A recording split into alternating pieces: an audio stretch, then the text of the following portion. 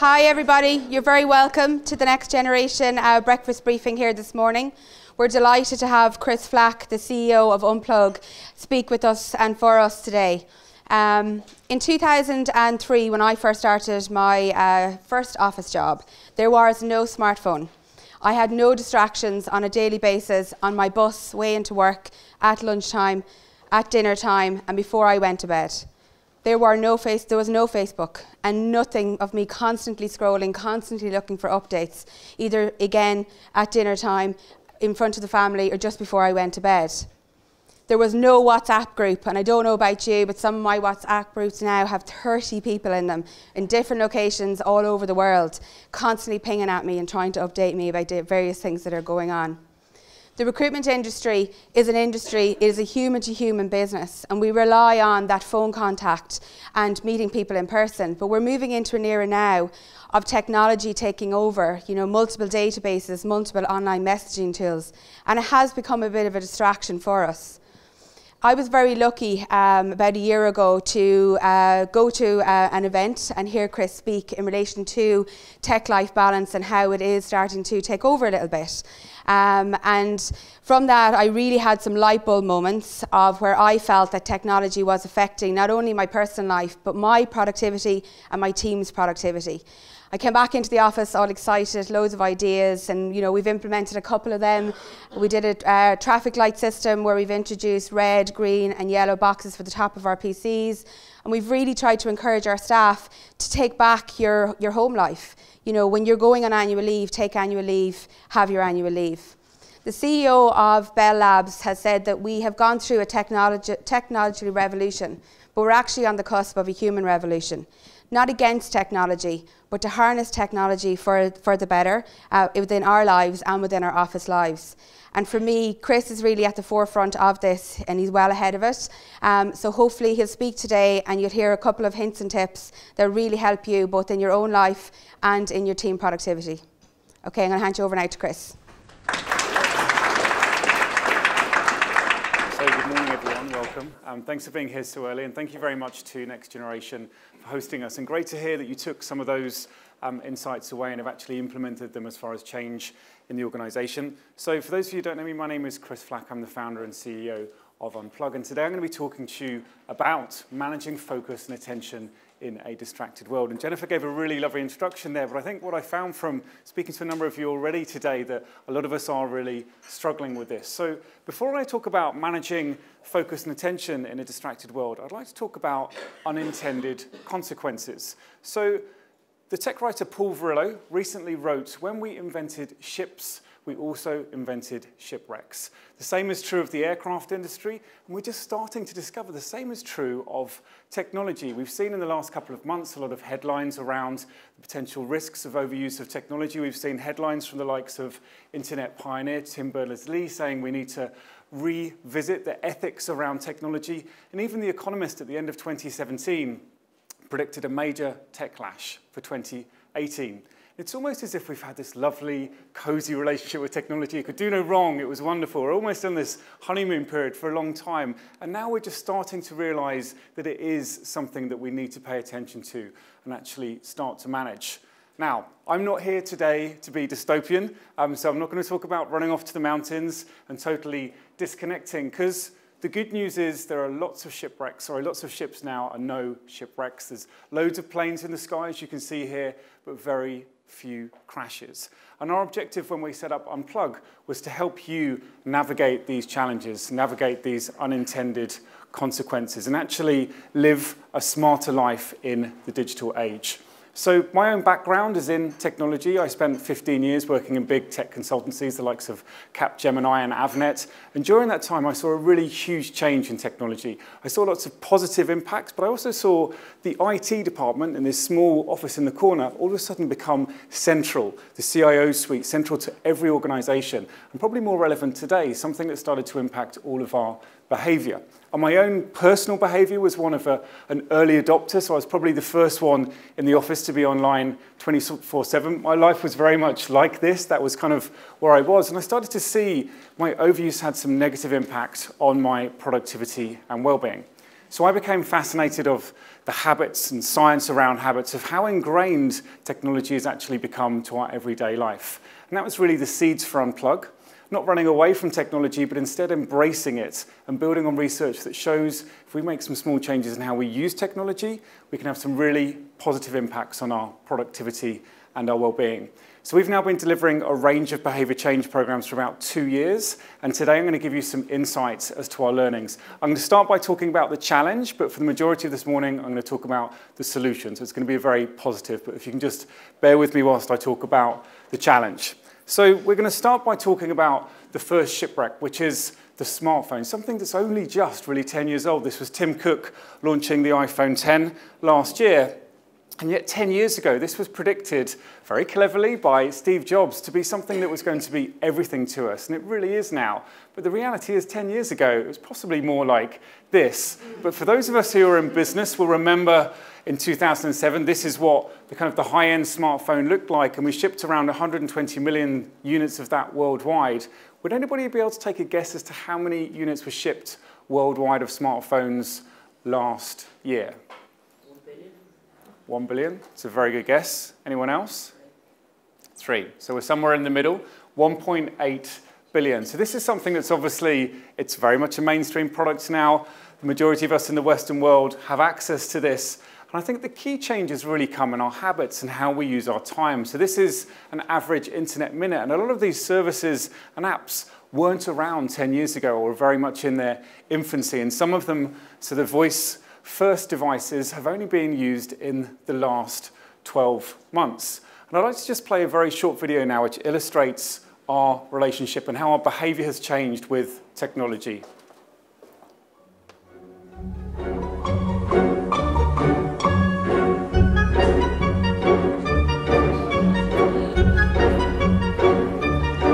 Really?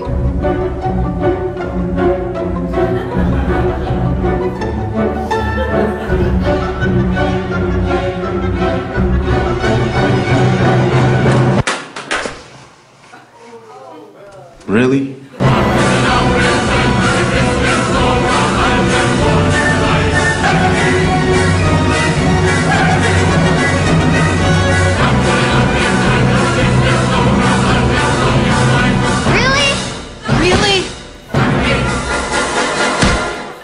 It's time for a phone to save us from our phones. New Windows Phone, designed to get you in and out and back to life. Two interesting things there. First of all, that was from 2010. So we've changed a little bit since then, and that was also from Microsoft, who are no longer in the phone business. So Deloitte have an annual mobile survey, and these are the findings from the most recent survey in Ireland. And just back to that video, we really saw that we're kind of plugged in 24/7. This was reflected in the most recent findings. Just some key points here. So 40% of us check our smartphone first thing in the morning. That goes up to about 90% after the first hour. And it's interesting because right first thing in the morning, we essentially have a blank canvas. It's our best time for clear and critical thinking, yet we're reaching for our phone. We use it throughout the day, and obviously there's a lot of positive things there as far as collaborative working and information sharing. And then we find in the evenings around 3/4 of us are checking our phones when we're with our loved ones and our family. And then down at the bottom, around 50% of us are checking our phones in the middle of the night. Now, once in a while, that's fine, but these are daily habits. And what happens then is it starts to slip into other parts of our life. So if we have a very focused project at work, or if we're reading our child a bedtime story, or if we're driving our car, we find that it just pops up as a habit. And a lot of the tech leaders are coming out now and actually saying, technology is wonderful, but we just need to pay attention to how much we use it. So Mark Zuckerberg in his New Year's speech talked about the fact that we need to have time well spent on Facebook. And Tim Cook recently wrote that there is no real benefit from being plugged in 24/7. And if we think that this is something we're struggling with, we're not alone. The majority of people out there actually would agree with us. This is from the UK results from the Deloitte survey. That survey was actually titled Smartphone Blessing and Curse, an interesting title. And they found that 40% of all respondents said they struggled with actually managing their technology. I think the really interesting number here is the younger generation. It's 16 to 24-year-olds. So the graduates coming into the workforce, about 60% of those guys are actually struggling with this. I think the main struggle comes down to the concept of how it's impacting our work-life balance and how the boundaries have really become blurred as to our home life and work life. And EY and Fastnet both done a lot of research on this, showing that there's been significant change and impact with technology actually causing quite a big struggle around our work-life balance. And I think it's because we often find ourselves doing this. We're wearing two shoes all the time. So when we're at work, we're focused on work, but we also have a little bit of social going on. Then at home, we have that same concept. It's trying to balance both those things out, which is quite a hard struggle, because I know, as Jennifer mentioned at the beginning, a while ago when I first started working 20 years ago, and I left the office, It was very simple. Whereas now I go home and we have the flexibility to maybe leave the office early and go and pick up our children, but then in the middle of the evening we might find that we're pulled into work email and then we spend our time on that. It's quite hard to make sure we're having that control. And this brings us to this concept of psychological detachment, something that's really, really important if we're to restore and recharge. I'm just going to play a very short video of Barry Summers talking about this. Barry is the head of wealth management globally for Chase Manhattan Bank. And I think what we have to show as leaders is that it's okay. I was telling your story. I was on vacation last week. When you're on vacation, you should be on vacation. And I have found many times when you're on vacation, and you have a conference call, and your boss puts a conference call on the schedule, like, you're probably going to call in. And as leaders, we have to make sure that we know when our people are on vacation, like, they can't call in. Because I was explaining to people, just so you know what that call does. It may be a half hour to you, but it's at 10 o'clock in the morning, so like at 9 o'clock, I'm starting to think about the call. Probably had to prepare for it last night if I did it right. Now I got to leave my kids and my wife. I got to be in a room. I got to leave it. Then I do the call. And now after the call, like, there's an 80% chance I'm in a bad mood. So you literally, you just like ruined 5 hours of my life for that half hour call. Like, it could definitely wait the next week. And I just used it as an example of way too many people at my company and other companies, they're getting out of there as quick as they can because they are totally burnt out. So how does this impact us personally? Well, Accord, the Marriage Guidance Council, last year in their annual report actually came out and said that 1 in 5 cases being presented to them is impacted by technology. So people are struggling to manage technology at home, and that's impacting relationships. And just to take this one step further into the world of intimacy, so the Irish Times Sex Survey actually found that 30% of people were saying that technology has a negative impact on their intimacy. So it's worthwhile noting there's more interesting things to do than playing Angry Birds in the bedroom. A lot of people want to know what that 2% is. We don't actually know. If anyone does find out, then please do let us know. So we often find ourselves in this situation. This might be at work, and it might be us doing this, it might be friends or family doing this. And it's not necessarily that that person wants to check their phone, but we're almost in this culture of responsiveness. And I have a short video here from Aziz Ansar just explaining this culture of responsiveness. I was in a relationship for a few years, and I think in the time I was in the relationship, all dating communication went exclusively to text. You can't call anybody anymore. If you call someone, they're like, "What? Are you on fire? Then quit wasting my time. Text me that shit." And I don't like texting people, especially girls. There's always miscommunication that happens. This is a situation I get into all the time.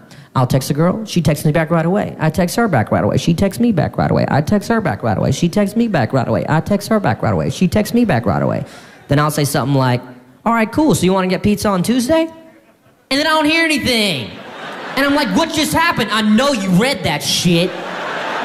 You responded to 20 other things I just said. What, do you not like me anymore? You don't have 2 seconds to say, yes, I want to get pizza, or no, I don't want to get pizza? Would you check your phone into a locker and go ride a roller coaster for a few hours? What's the deal?" And after a few hours of no response, I get real upset. And I just want to send a text that says something like, "Well, guess who just got uninvited to the pizza party?" "You did, because I hate you now." Girl always writes something back. "Sorry, I was at my niece's ballet recital. We had to turn off our phones." "Whatever, we're done. I finished that pizza hours ago. I went with my friend Brian. He's nice to me." I'm sure this is something we can all associate with, this concept of social reciprocity. Essentially, when we give somebody something nice, we expect something back. And the same is true when it comes to technology. If we tag someone in a photo, we expect to have a comment or maybe a like or similar.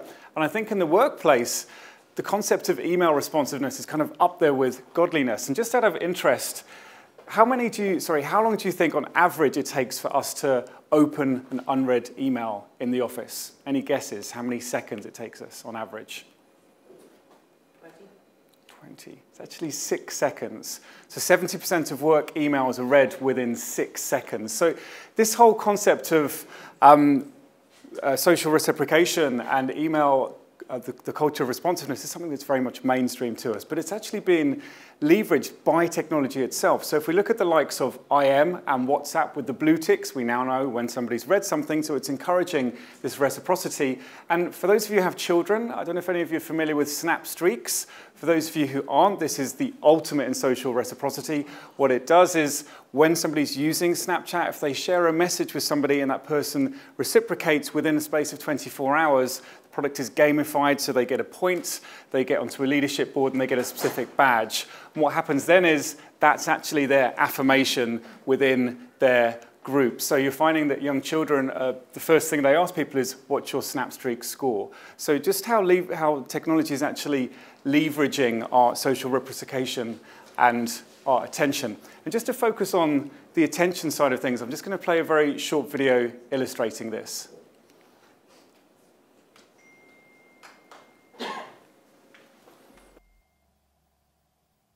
That's not a bad photo. Laura posted a new album. A new video from John Oliver. Look at all these other videos. A new follower on Twitter. A few hot takes from the debate last night. This guy has a Wikipedia page. Oh, he grew up near New York. I grew up near New York. Just catch up on Instagram. Text from mom. Text from dad. Hey, dad, watch this kid shoot a firework at his dad. Send. I'm sure, again, this is something that we've probably all experienced ourselves. And I think when we reflect on how the attention economy works and we look at the technology we use, a lot of social media is obviously free. And I think behind the scenes, it's not that technology companies aren't necessarily inherently bad, but their business model is based on the time that we spend on their technology. So the majority of their revenue, two of the largest technology companies out there, comes from advertising. So it's really worthwhile thinking how we're spending our time on technology, because behind the scenes, a lot of the technology leaders are now coming out and actually being very honest and open and saying that when these technology companies were set up, a lot of the processes around the technology was actually designed to manipulate our attention. So how does this impact us in the workplace? So Career Builder did a survey with 2,000 HR managers in the US in 2016, and they found that 3 of the top 4 distractions in the workplace were technology related. Any guess what the other one was? Any guesses? It's actually gossip. So I'm sure we could probably have a talk just on that. But yeah, so 3 of the top 4 distractions were technology. And I think what this results in quite often is we often have these days where we feel really, really busy, but we don't necessarily get that much done. Because typically we like to think we're doing task A, interruption comes along, so that might be checking that email within 6 seconds or another notification interruption, and we go back to the other task or go back to the original task A. What typically actually happens is this concept of attention residue. So we have continued partial attention where we're still focused on the interruption. There's a professor out of the University of Irvine in California, Gloria Mark, who's actually shown that it takes us up to 25 minutes to get back to that task in hand. So distraction is causing big issues when it comes to productivity. And just in general life, we've seen a lot of headlines in relation to distraction in the last year. So the likes of the Oscars just over a year ago, where Emma Stone received the wrong envelope based on somebody looking at their Twitter feed. We've had a number of the road authorities out there saying that around 25% of road incidents are now caused by texting and driving, and numerous other headlines relating to safety and distraction. So how does this make us feel as far as all this information, this kind of overload coming into us? Well, the next video is from Tommy Tiernan, and I know it's very early in the morning. There's some quite colourful language here, but he does get the point across. So I'll hand over to Tommy. There's so much kind of information about the world nowadays, and it's hard to know what you need and what you don't need. 24 hours of the day, 7 days a week, this relentless stream of shit is headed for your fucking head, right? And every time a piece of useless information goes in, it pushes older, wiser information further down into the muck, makes it harder to understand in dreams. Now, there's no escaping this fucking, it's relentless. Sandra Bullock's husband is thinking of moving to Texas in order to be closer to their children.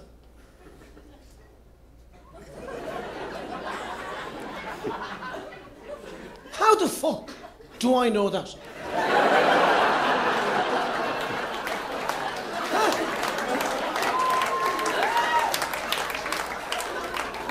He hasn't even decided yet. He's only thinking about it.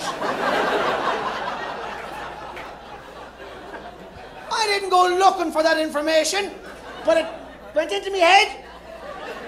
Spent the whole day relaxing between my two ears. I meet somebody for a drink later on that night. The only fucking thing I can think of saying to him,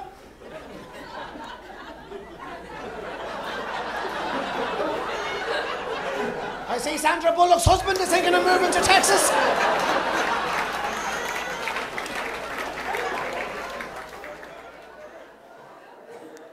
I can guarantee you'll remember that later on. It's always the way. So this is how we often feel with this deluge of information. And I think Tommy just touched on a very interesting point there when he said he didn't go looking for the information, it was pushed on him. And this is the big difference between what we have now and previous information revolutions. If we think of the printing press or television, I know when I was growing up, I was an 80s kid, and my mum used to say to me, okay, you're going to have square eyes because you watch too much TV. I don't have square eyes. And I think the big difference is this is pushed at us, but it's also personalized.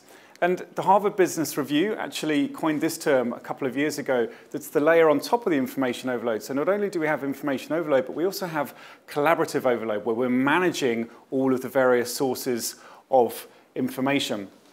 I think this means we really then struggle, being drowned in information, really struggle to find wisdom. And this is critical when it comes to talent management and high-performing organizations. So deep work is a term that was coined a number of years ago by Cal Newport, a professor out of Georgetown University. And what he found was that a lot of his students, a lot of people he was working with, were spending their time just in this deluge of information and really performing quite shallow work. Whereas in order for us to really be successful in our work, we need to have deep work. So whether that's called focus, working with intention, or deep work, that's our objective.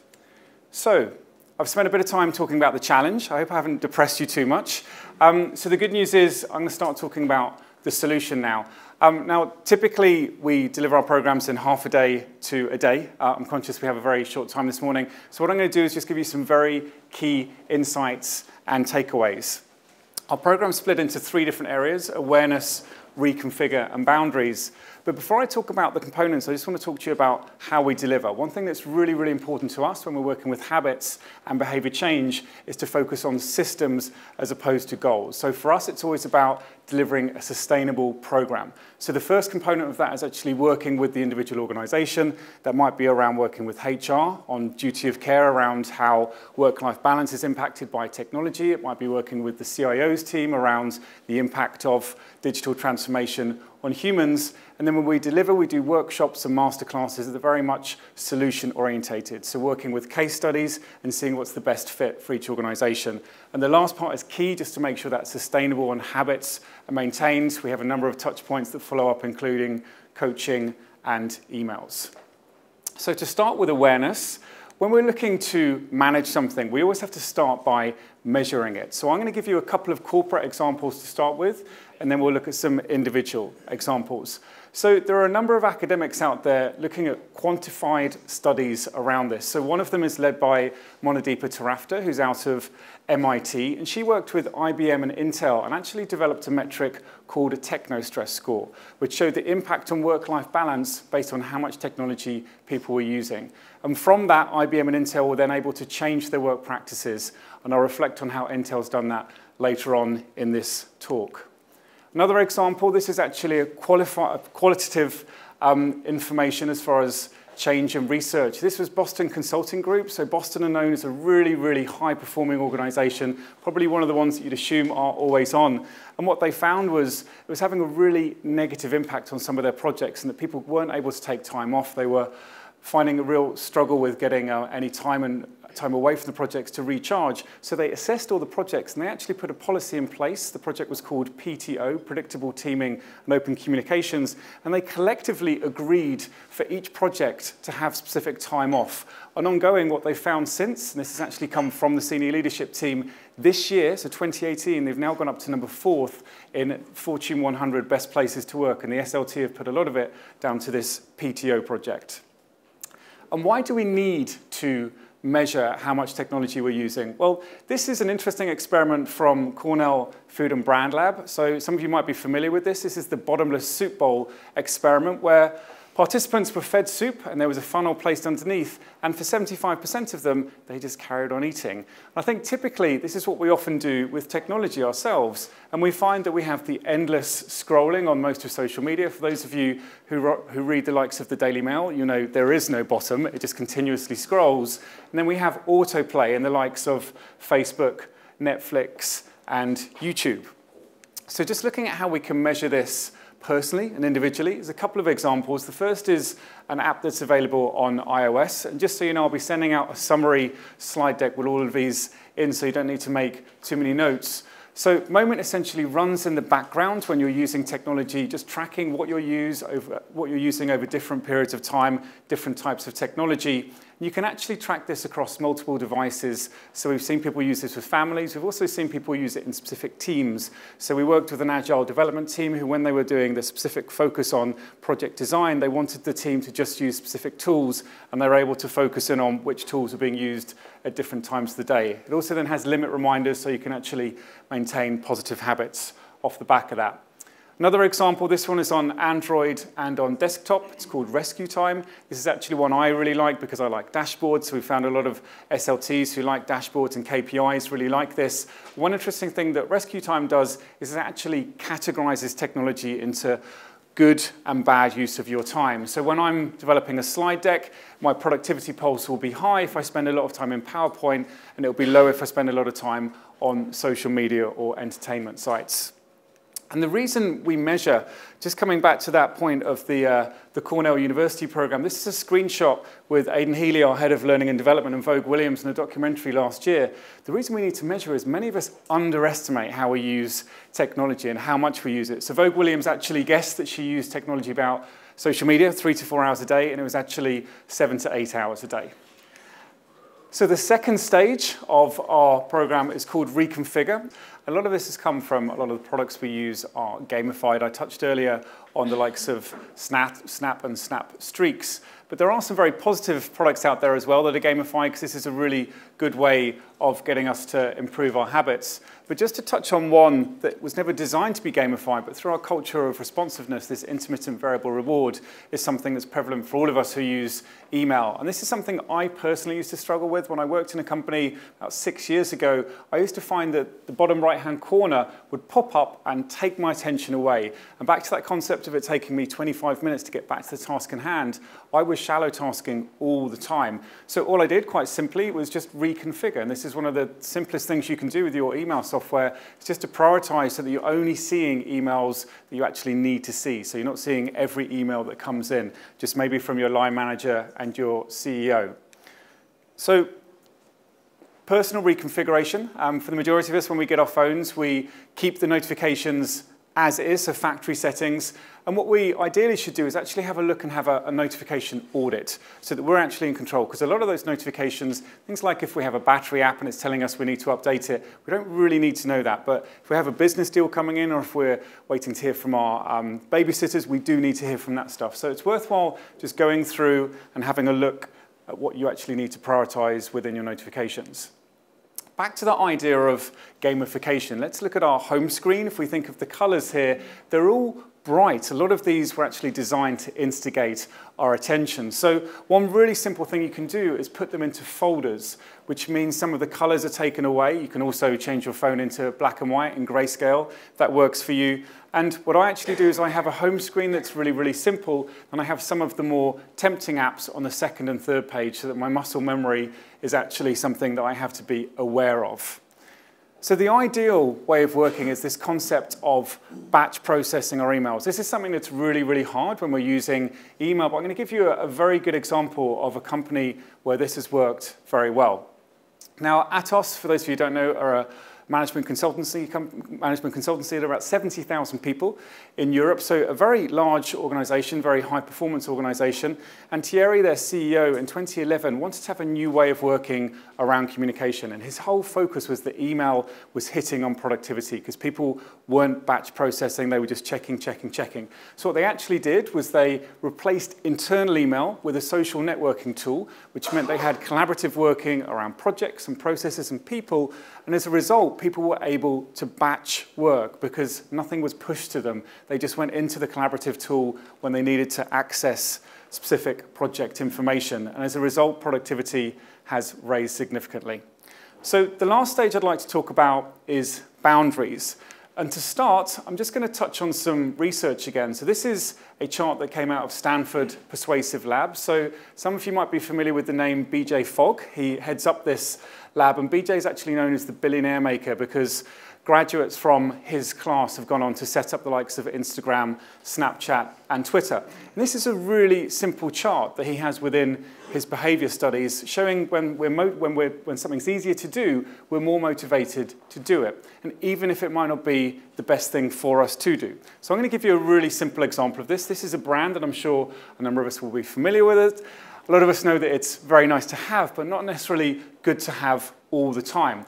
Now, Domino's was struggling with how motivated we were to get pizza because of how easy it actually is to do, because there's quite a few friction points for us to go through before we do something like ordering a Domino. We have to find the phone, we have to open the phone, etc., etc. So what Domino's actually did was reduce these friction points through technology, came up with this concept, which is building on the Amazon one-click ordering, which is zero-click ordering. So essentially, you open up your phone, you wait for 10 seconds, and if you haven't done anything, it will order your pre-ordered, so your favorite pizza, and it's all pre-configured with your credit card.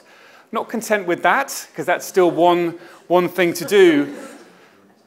They released the one-click order box. This isn't available in Europe as yet. So this essentially was cutting out all the points of friction down to the point that you'd come home from work, push the button, and within a certain period of time, your pizza is delivered.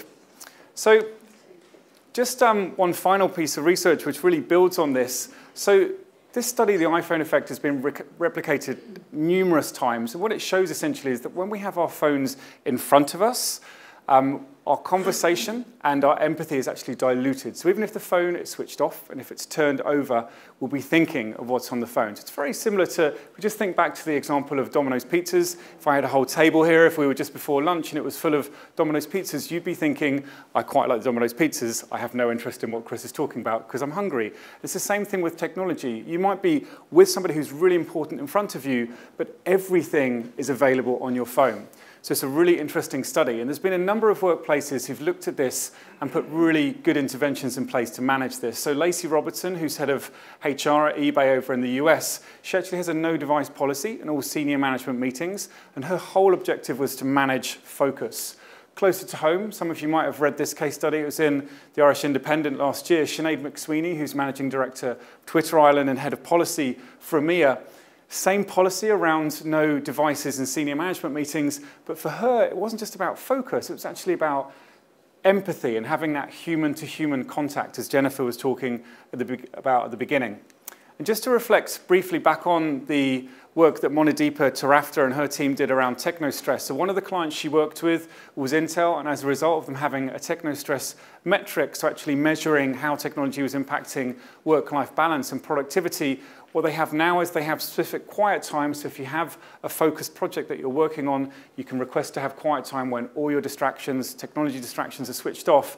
You can have a no email Friday.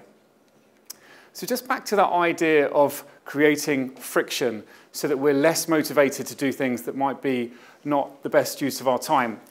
We can create virtual boundaries around the technology we use. And there are a number of apps that can help you to do this. This is Freedom. This is on iOS. And essentially what this does is you create a block list, and then you can access certain sites, certain apps at certain times of the day. So to give you a really simple example here, you have one session in the morning, you have a morning productivity. Personally, what I do when I'm at work, I have all of my social media limited, and I have full access to my work tools. And in the evening, it switches over the other way, so I have limited access to my work tools and more open access to my social media. Again, just creating just a little bit of friction so it's harder for us to do. And you can override these tools, but it's the whole point of it. It's a bit like putting a cookie jar on a higher shelf. By the time you get there, you actually think, is it the right use of my time? Another example of this is called Flipped. This is available on Android. And essentially, Flipped is slightly different. It creates a boundary around all of your applications except for phone and text. So when you flipped your phone, it essentially puts it into a smart mode. And what that enables you to do, if you're having a focused project and you still want to be receiving phone calls or receiving text messages, but nothing else, you can do that for an allocated period of time. So just to summarize, many of us do have this compulsive relationship with technology, and I know, having spoken to you earlier this morning and with Jennifer's introduction, we're very much aware of the impact of this always-on culture. But there is good news. There are some really simple things we can do. So just to summarize very quickly, the first one is really to start to understand how much technology we're using and the impact that's having. Then to look to reconfigure, so to make changes in our technology, whether it's with our notifications or how we use our email. And then to start to put some boundaries in place, whether that's virtual or actually changing the way that we use technology. And we have a very simple choice. Essentially, our potential and our staff's potential is in our hands. We can either shape the digital world or we can let it shape us. So a little bit about UnPlug. So we, as I mentioned, run a range of behavior change programs. We work both here in the UK and more recently in Germany in both the private and public sector. And we'd love to talk to you about how we might be able to help you and your staff to manage focus attention in a distracted world. I'd like to say a big thank you to Next Generation, Jennifer and Linda and the team, and Emma for hosting us this morning. And I'd like to open the floor to questions, please. Chris, thanks very much. Carl Widger from Metas Ireland. Fantastic presentation. I'm particularly interested in the app where you can track your family's screen time, and was wondering, is there a way that you could, once they get to past their limit, that screens shut down, or is that something that you would recommend? Yeah, prohibition's an interesting one, but just to touch on that, because the majority of work is corporate. We do 2 days a month in schools, and I gave a parenting talk there in Dunleary Library on Tuesday night. So it's a slightly different message, because that's really about having a conversation with your children. But I think when you've measured it, first of all, it's worthwhile having the chat where you're saying, okay, this is how much you use technology, this is how much I use technology, trying to be the role model if you're switching off at a certain time, so they will as well. But there are a number of different technologies that can help you do that. So Moment won't actually switch off the technology. There are some really simple things you can do, like do the timer on your Wi-Fi, so it switches off at a certain time. Or you can, specifically for families, there are products like RPact and iKids, which I can send you information on, which create boundaries and switch off times at certain times. Hey Chris, thanks a million for a great presentation. Definitely worth getting up early for. I'm just wondering, you mentioned things like No Email Friday in terms of what companies are using to try and get higher productivity. With the companies you've worked with, what has been the most effective actions that they've taken?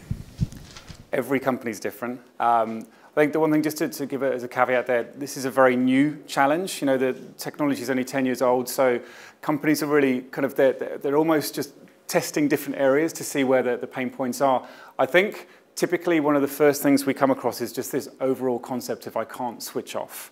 You know, the concept of being at home but still buzzing, as it were, from the amount of information we've consumed. So a lot of that really comes down to simple boundaries of having technology, maybe not using it after a certain period in the night, trying to keep technology out of the bedroom, big impact on sleep, and specifically back to Carl's point with children, it's a huge detrimental impact on children's sleep. So if you're looking to keep the smartphone out of the bedroom, do try to upgrade your alarm clock, because what we find is if we're taking something out, back to that concept of prohibition, we're essentially punishing ourselves, because smartphones are really good alarm clocks. So try to get yourself a nice alarm clock, and if it's for children, try to get them something that's themed around, whether it's a football club or Peppa Pig or whatever they might be into.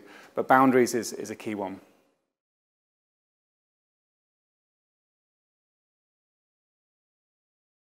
It's quite a challenging one. We were working with a company recently in Germany where they were setting up a new office and all of their staff were remote and they very rarely met together, and they were struggling with exactly that point, and the relationships they were developing weren't that deep because whenever they were having the conference calls, they were doing multitasking on the side. And I think the key focus there was to try to focus on the benefit of having that intention. So back to the objective that Sinead has at Twitter, as well as it being around focus, it's actually looking at the quality of the relationships.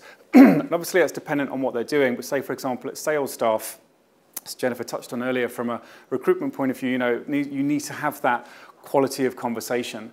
But it's different for every organization. Happy to talk to you further about that. Okay, thank you.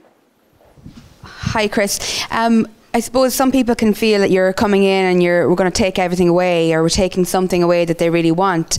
Is there any tips around how we can bring staff on the journey to understand that we're not trying to take something away, we're trying to improve in another area to do that?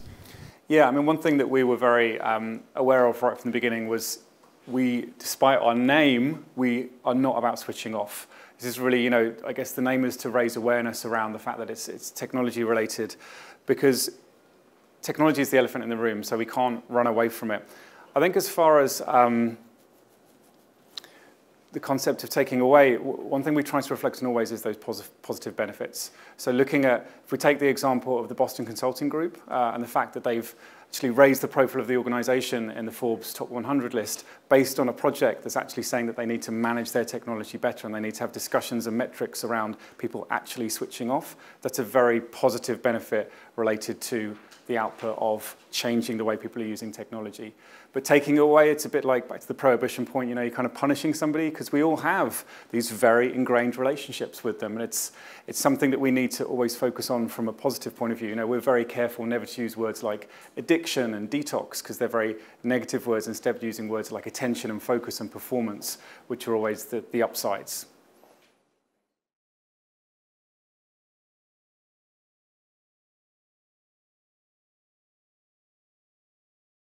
Yeah, I think the one thing to note is to try to find out what type of work they're actually doing, because it's very different when they're passively using their phone to actually being interactive. So if they're sitting there scrolling through news feeds all the time, that's a very different way of working than actually being interactive and working on projects and working collaboratively and having conversations with people. So even maybe having a small project where, say for example, Moment, we worked with a team who they had a project on agile development and they wanted to make sure everyone was using those tools. So they were focusing on the positive, but at the same side, they were also getting a review of what tools people were using. And obviously, you don't want to be draconian, so you can have that as a very open discussion and show what tools you're using as well. But I think that key point of measuring and the point of actually looking what they're using as opposed to just how much they're using it. Because back to the example with Vogue Williams, once you actually present that to somebody and they realize that, hang on, I'm spending a lot of my time at work on technology. So the research Monadeepa Tarafta did in Intel, I think they actually showed that something like 40% of the workforce were using Candy Crush every day. And it was only when they actually looked at that and said, okay, well, hang on, it's great for 5 minutes, but Candy Crush isn't something you play for 5 minutes. So it's having those numbers, and when people realize, then they start to look at making change.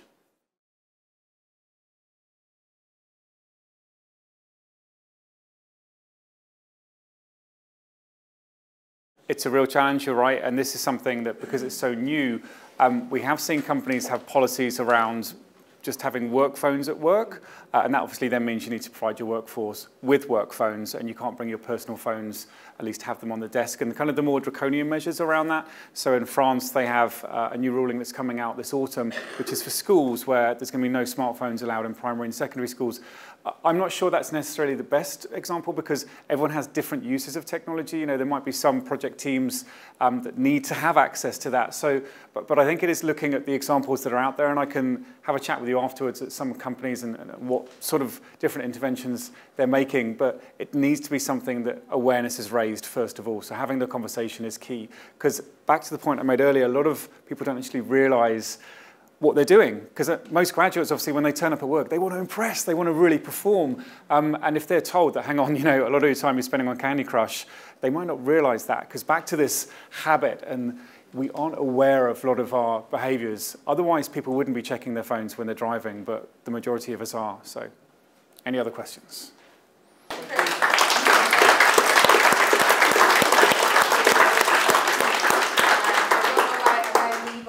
Very thankful for my iPad and my smartphones during the snow, because when it came to day 3 and 4, I was like, stay on it for 6 hours, I really don't care. I'm not going out to build a snowman again. So there's some feedback forms there we'd love you to fill out, and Chris will be available for any conversations that you want to have with him afterwards. Thank you so much for attending, we really do appreciate it, and we'll make sure you're invited to the next one that we will be doing in the back end.